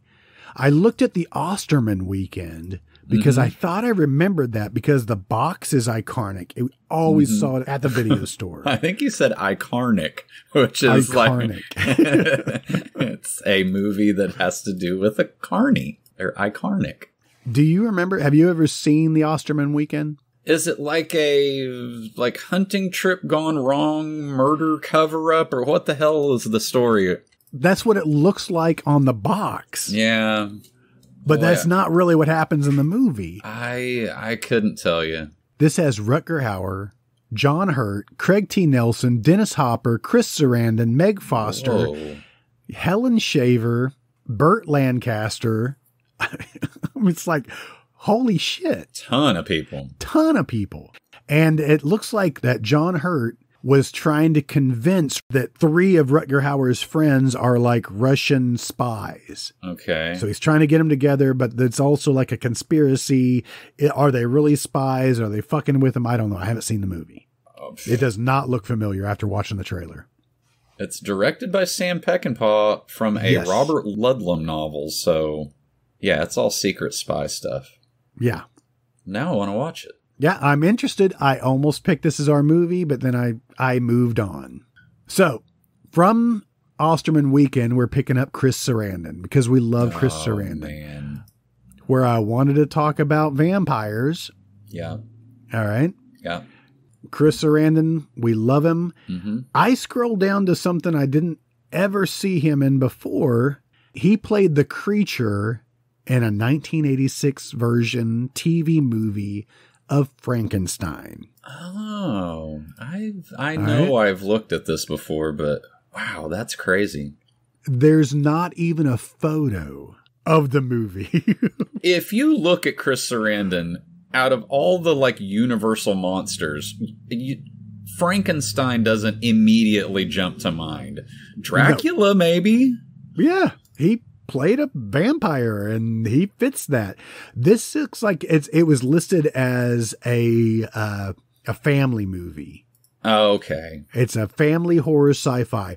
I tried to look up a trailer for it, and this is right before we started the show, so I only found one little bit that wasn't necessarily a trailer, but had Frankenstein's monster wrapped up like the Mummy and had electrodes hooked to his ankles and his neck, right?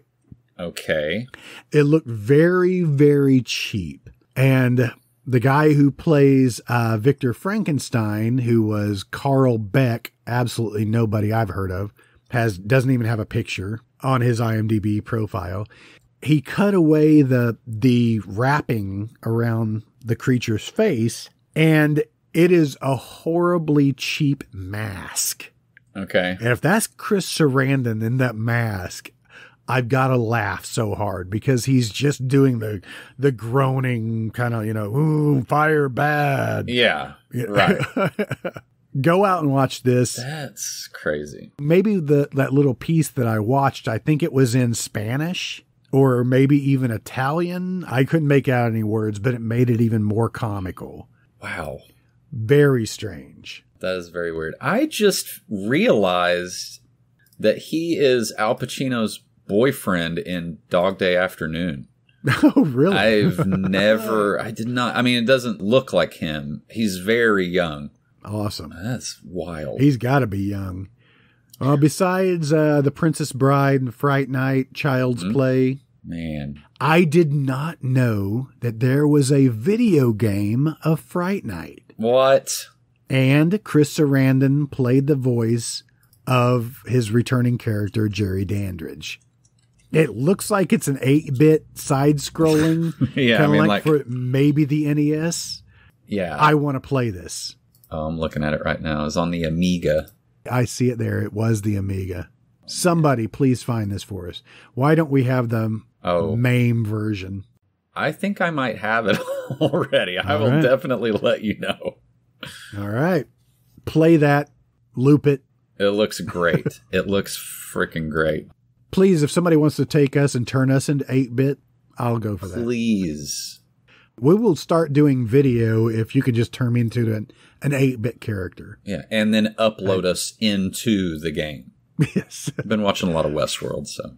Also know that Chris Sarandon obviously plays Jack Skellington's voice in The Nightmare Before Christmas. Yes. That's probably his biggest role. And I know we've talked about him in length before that, yes, he was married to Susan Sarandon for 13 years back in the 60s, late 60s, early 70s. Whatever. Yeah. Anyway. All right. So we're picking up Chris Sarandon, and we're going to next week's movie that I'm surprised you didn't mention before, and I made you skip past it. 1977. We're going to watch The Sentinel. Yes. I thought briefly you were going to talk about Fright Night. And I was like, no, Tim, no. But yes, The Sentinel is perfect. You have seen this just recently, haven't you?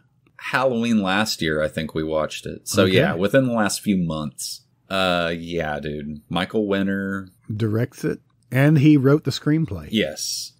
And it's another one that just has a cavalcade of 70s and 80s people. Or So many people. 60s and 50s, I guess. Jerry Orbach, Eli Wallach. Yeah, Christopher Walken, Beverly D'Angelo. Oh my God, Beverly D'Angelo is crazy in this. John Carradine, Jose Ferrer, Martin Balsam. Martin Balsam. You might know him Rudy. as... you might know him as... oh, damn it. What's his name? You're a lousy butler. He's got a good voice. James Arthur Cummings. Mr. Cummings. Tom Berenger is also in The Sentinel. He's plays Man at End. We'll have to look for him. Oh, wow. See, I don't even remember that. Yeah, this is a good one. This movie simply reads off of IMDb. A young woman moves into an apartment building in which houses a sinister evil. That's it. Boom. That's what you got. I mean, what else do you want? Oh, man. John Carradine's eyes are in probably the coolest box art for this movie. Yeah. Oh, right there. Would that be photo number 5? Yes, that's John Carradine. Probably doesn't Awesome. even know where he's at. Nope. I had to wheel him onto these movies. William Hickey is in it Oh, I love William Hickey. with a full wig of red hair. I might watch this tonight, Tim. I love this. Awesome. I mean, you know, Satan and everything, but that's, I mean, you know? Oh my God, Jerry Orbach with a serial molester mustache. Perfect. So, all right, guys. I did not look to see where you can watch this, but it says here, Tubi. Guys, find out what Tubi is and then download it. Yeah. I watch movies on Tubi all the time. Do you really? Yeah. Okay, well. Oh, dude. For some reason, did I get drunk the other night and actually told YouTube to put in my watch later an episode of That's Incredible from 1981? Oh, no. I can't imagine. Oh, probably did. Yeah, Tubi for free. Amazon wants $4 to watch it, which is, you know. Yeah, it looks like you can also buy or rent it on YouTube as well. Tubi for free it is. Yeah, Tubi, dude. All Totally Tubi. right, Jason, let's go ahead and wrap up this episode. What do you say? Okay, damn it. Damn it. Tell everybody where they can find us. Go to themoratorium.com. There. You a-holes. Now. Right now. Do it now. Oh, what are you waiting for? You can visit your grandma in hospice later. I don't know. That was probably. Show her too. She might like it. Yeah. Yeah, we're watching 70s movies. She probably remembers them. Satanic 70s. Yeah. Oh, man. Yeah. I for sure am watching it tonight. I'm excited. Awesome. All right. Well, you can also find us on all the social medias. Check us out on our Facebook groups. Our group is still growing. We're almost, we've gained quite a bit of followers. Now, if I can just get you guys to listen to the show. Yeah, that would be great. I shouldn't say that since the ones that are actually hearing me say listen to the show are the ones listening to the show. Yeah, that's a weird, I don't know. I don't know how things work anymore. Yeah, it's hard. Things are hard. Check us out on Twitter, on Instagram, and Tinder. also, like you said, everything you can find is on themoratorium.com. Krista's blog post is going strong.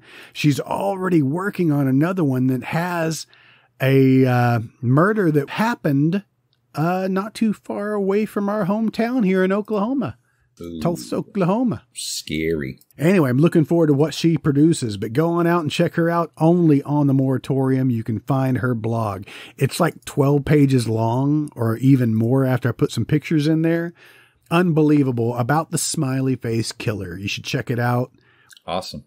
Anyway, go check it out. She's just like us, only in print form that she can't stop talking about something once she gets started. So Right. blog post, short story, whatever you want to call it. If you'd like to support us, go to our Patreon, and just for as little as $1 a month, you can help support this podcast. We don't ask for much. Hey, if you got a connection to Lloyd Kaufman, hey, tell him to call me. Man.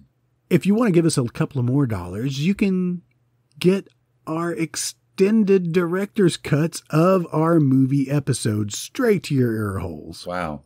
I cut over 30 minutes out of a lot of our podcasts. You should really tune in and hear what we cut out. Yeah. It's unbelievable. As we intended them to be listened to. Right. I always leave the stuff in. You tell me to edit out. I usually leave it in. You do? It's that stuff you're like, dude, that's good. Oh. You should leave that one in. That's what I usually cut out. Oh my God. That seems like a weird way to do that. I know. I do the exact opposite. Wow. Interesting. I'm going to have to listen to this podcast. Moratorium, you said? Yeah. Yeah. You can find it at themoratorium.com. Yeah. It's a website you own. I'll probably check it out later. All right. All right, guys. Let's shut this bitch down. Jason, you got anything else to say about Phantasm? No. Oh. Until we talk about it later. Damn, boy. Ooh, good one. All right, guys. All right, folks. Bye. Good night.